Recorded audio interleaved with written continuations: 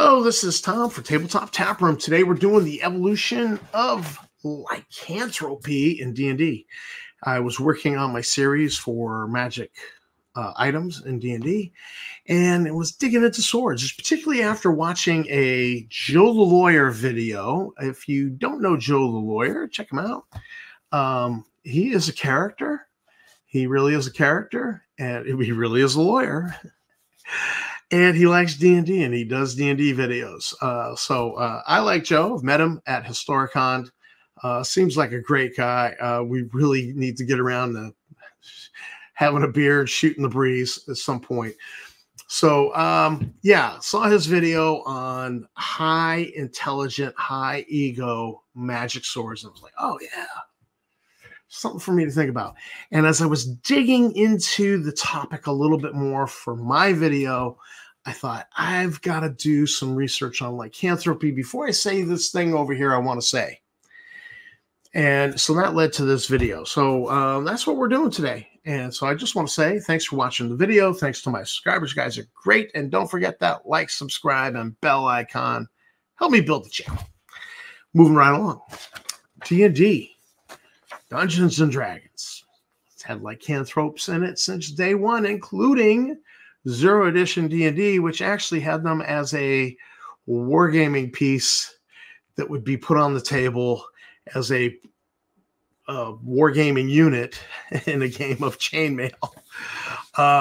And so technically, yes, lycanthropes have been part of Dungeons and Dragons from the very beginning. Yes, Gandalf, I was there when lycanthropes were introduced to D&D. So 0th edition D&D. Now I've got these, I should put out some caveats. I don't own all the rules. Did this research. I don't own all the rules. I actually ended up using 5th edition SRD, 3.5 edition SRD, because in those editions, I do not own all the books. And in 5th edition, that was by choice. 3rd edition, that was actually by choice because I was just being a player. I was just getting back into it, and new player, and I just need the player's handbook. I'll play a fighter. I'm not going to do anything complicated. And so that's what I did. I believe I played a fighter and I played a monk. I didn't bother with spell casting or anything fancy, just to get ease back into the water, as it were, with 3.5. I did not consult 3rd edition at all. 3.0, ignored it. And that was by choice as well. Because I remember way back when I was joining that D&D group around a kitchen table, and I'm like, why 3.5 edition? And they explained it to me, and I don't know if they explained it good, but I just remember thinking, this sounds stupid. Absolutely sounds stupid. So my prejudice is 3rd edition was stupid. I played 3.5. I've played 4. I've played 5th now. I have not played 2nd edition, but I did consult some 2nd edition PDFs to get my information. So that's my caveat. 0th edition, I bought the books on drive-thru and downloaded them, so I have those. So this is a combination of consulting real books in the real world and PDFs on my computer. 0th edition D&D. Let's move into the review. 0th edition D&D had lycanthropes as a wargaming unit put on the table. So therefore, who it affects is an NA. How do you get it? Unknown, not discussed. And I have an implications column here. I talk about the implications for the rule on how you get lycanthropy. What are the implications? Because I think those were important to think about, and they stood out to me. There are no implications for 0 D&D, and PC versus NPC. That was another consideration. Does the PC remain under the control of the player, or does it become an NPC in game once lycanthropy is full blown? That is an NA for 0. The cure, probably lycanthropy is cured through cure disease spell. And that is because I found a statement in 0th edition D&D where it said that magical diseases could be cured with a cure disease spell. Did not specify lycanthropy, but yeah, I would rule based off of that statement. Sure, have at it. Now, and I have a final column here called Belladonna. Belladonna gets introduced in first edition AD&D, but for now it is an NA. There's no comment on it in 0 D&D. Next up is Holmes, the Holmes Basic, and it specifies anyone, human or humanoid, doesn't matter who you are. And Holmes comment. Holmes' statement on lycanthropy is the most concise, well-written, simple, just boom, without complicating things, statement on lycanthropy you could find in any version of D&D whatsoever, bar none. End of statement. I will argue with you on this. I will die on that hill. Plant the flag. I'm here to die on this hill. Holmes is the most concise, simplest statement on lycanthropy. I kid you not. But anyone can get it. And it happens at 50% wounds, 50% of hit points in wounds from a lycanthrope. The implication is high hit points when fighting a lycanthrope are an advantage. So you want your tanks to engage the lycanthrope, your dwarf, your human fighter. You want your tanks have to do it. You do not want the mage going toe to toe with a lycanthrope, because bad things going to happen to him. Well, first of all, possibly death because he's got low hit points, but also if he survives, he's not just farting fireballs. He's nibbling on you during the night. So, that could be fun. PC versus NPC, it's unknown. There's not a clear statement in the Holmes. And then the cure would be cure disease spell by a cleric, no level specified. I'm going to point out cure disease is a 3rd level cleric spell, and it should be castable by a 6th level cleric. Belladonna, again, is an NA because this is too early in the history of D&D, and that's not introduced till 1E. Moldvay Basic, my first edition of D&D that I cut my teeth on. Humans only can be infected with lycanthropy. Humanoids, your elves, your halflings, your dwarves, they die when it goes its full course. Again, 50% of your hit points in wounds from a lycanthrope. And again, the implication is high hit points. You want your tanks going toe-to-toe, and you become an NPC.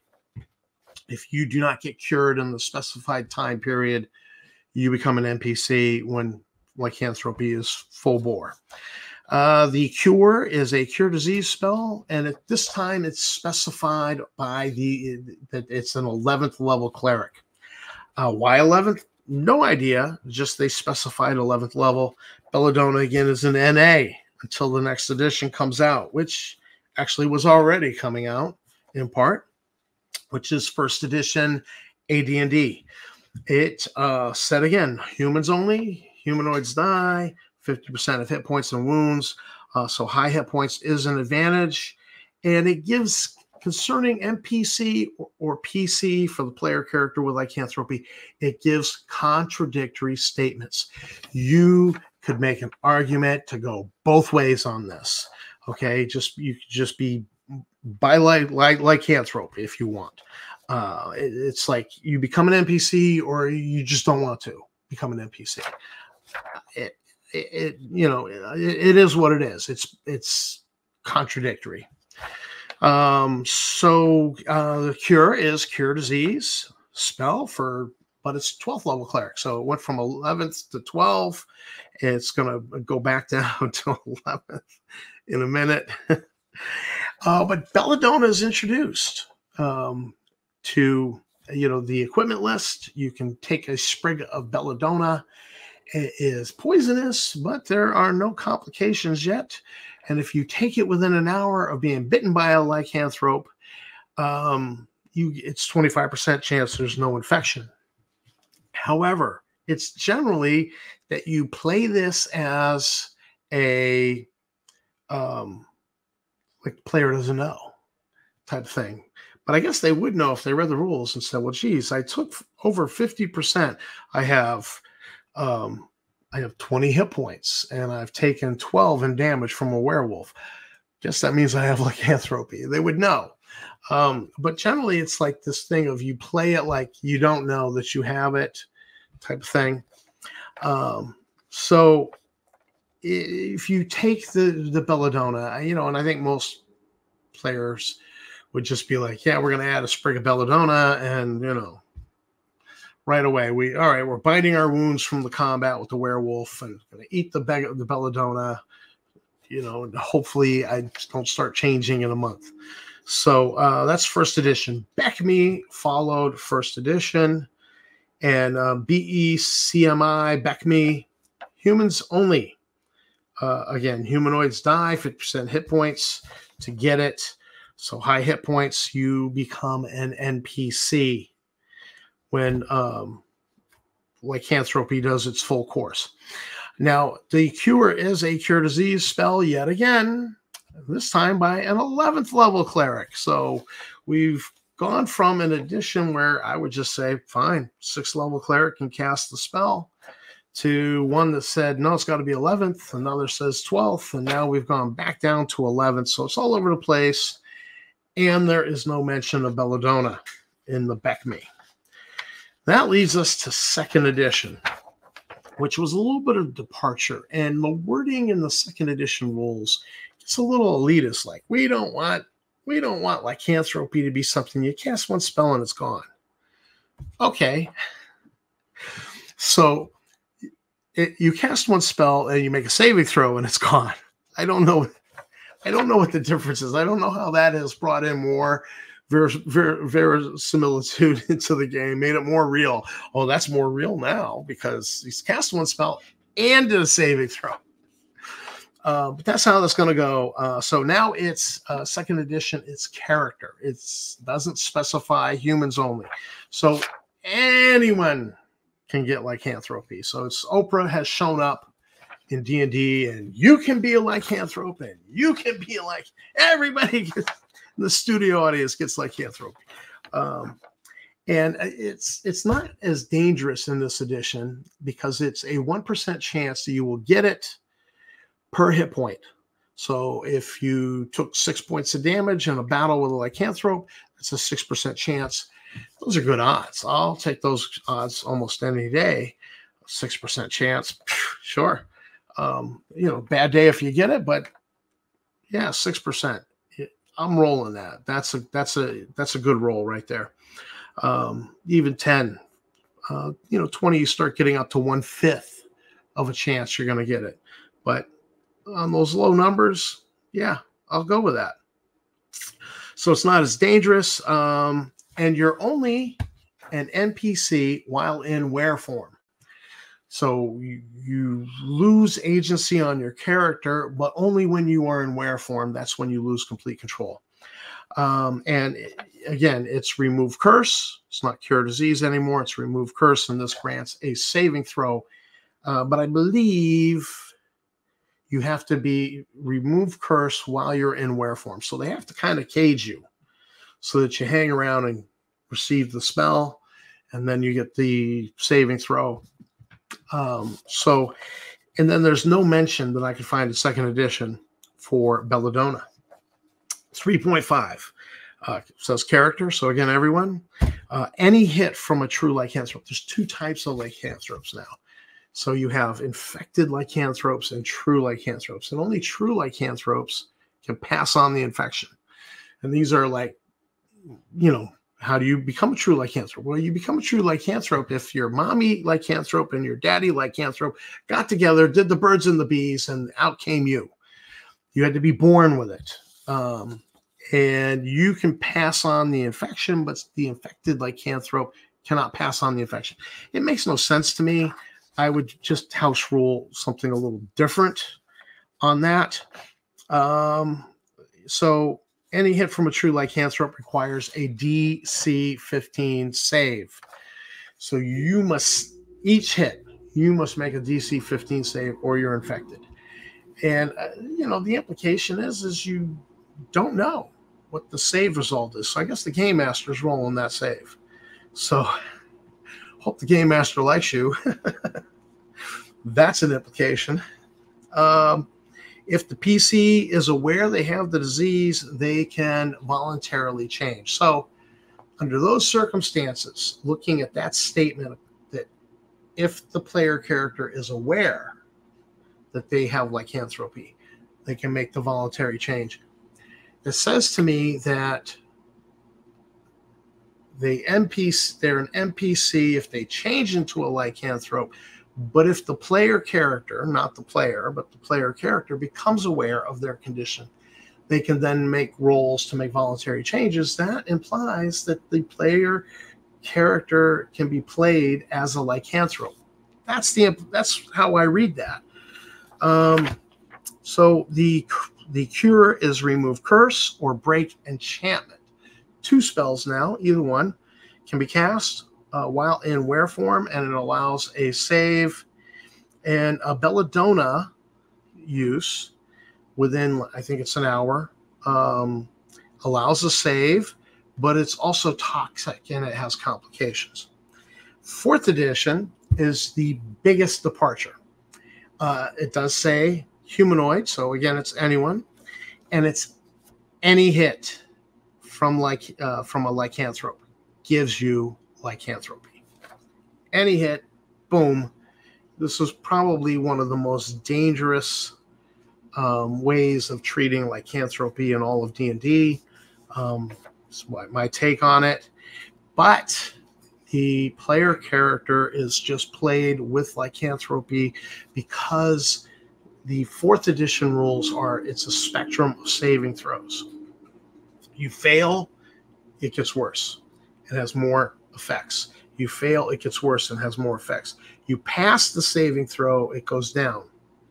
Okay, and then when you're at the lowest level, I presume if you pass the saving throw, you shake it off. It's like, go get some amoxicillin, you'd be all right, buddy. So you just save and throw that crap away. Oh, you got lycanthropy. Just save and throw it away. It's like, what's wrong with him? He's got lycanthropy. And he's like, I got better. Yeah, I hate that. I absolutely hate, despite the fact that it is probably one of the most dangerous, most contractable forms of lycanthropy is 4th edition. I hate this. I hate these rules. 5th edition. 5th edition, what most people know. So it says humanoid. So it's humans, humanoids. So it's your elves, your dwarves, or whatever, your tabaxi, whatever have you. Anybody can get it. And the way you get it is parentage. You were born. You can opt to be born to lycanthrope parents. Or 1 wound with a failed Constitution saving throw. So 1 wound again. So as to it's one of the easiest forms to get, and the PC can actually embrace it. In fact, there are rules in 5th edition for embracing lycanthropy. Now the cure. It was really unclear.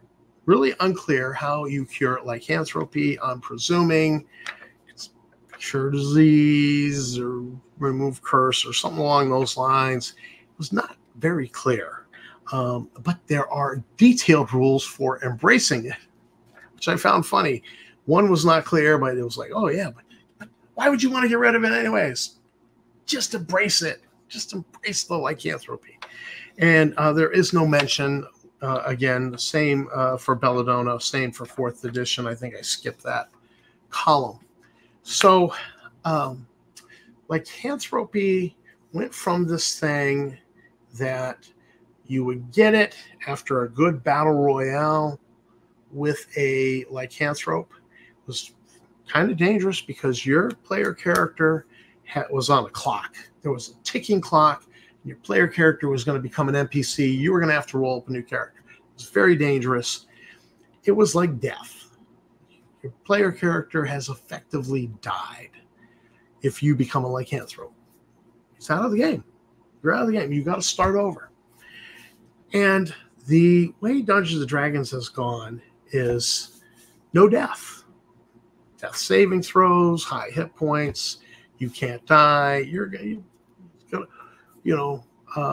Highlander. Who wants to live forever?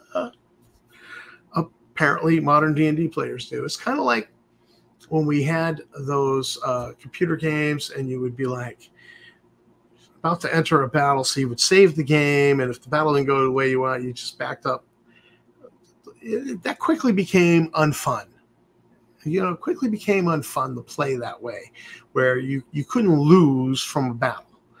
And, you just quickly learn that. But apparently the population of D&D players has not learned that, but 5th edition is the most popular edition. COVID has certainly helped blow it up. Some of the recent Stranger Things, some of the more recent news media has made it much more popular and mainstream. So yeah, D&D has become more touchy-feely. Embrace your lycanthropy. It's not deadly. You can be your PC can be a lycanthrope. You can be born with it if you want. But in the old days, the older editions, it was deadly. You could lose your character. And I kind of think that's a good way to go. I kind of think having it be dangerous really is a good way to go. I definitely did not like 4th edition's save and throw that stuff away. It's like that old commercial. Gonna wash that man right out of my, gonna wash that lycanthropy right out of my player character. There's no consequence for it. It just, whatever. Just make the saving throw and move on. I didn't like it. I definitely like the older ones. And as for the 50% damage of 50% of your hit points and damage, they had to come up with a mechanical game mechanism that would trigger it. And I really think this is a good one. You might say, well, that's not very realistic. Well, none of this is realistic, honestly. Not even armor classes, the numbers attached. It's just a made-up thing. But we use the rules, and we agree to use the rules to adjudicate something that's for the fun. And so you just use it and move on. So I kind of like the older editions of it. And so this has been my video on the evolution of lycanthropy. I may have gotten some things wrong because, again, open caveat, I don't actually possess all the books. Some of them are PDFs. Some, I had to consult the 3.5 and the 5th edition SRD for some of this information. And, of course, I completely ignored 3.0 edition. Stupid. As per my prejudice. So if I've made a mistake, apologize. Please go ahead, leave a comment. I welcome the correction. And, what is your favorite version of doing lycanthropy? I kind of like the older, more deadly stuff myself, but maybe you've got an argument for it to go in a different way. Please leave a comment. So it's Tom for Tabletop Taproom signing out. Thanks for watching the video, and don't forget to hit that like, subscribe, bell icon, and keep on playing, even if you are a werewolf.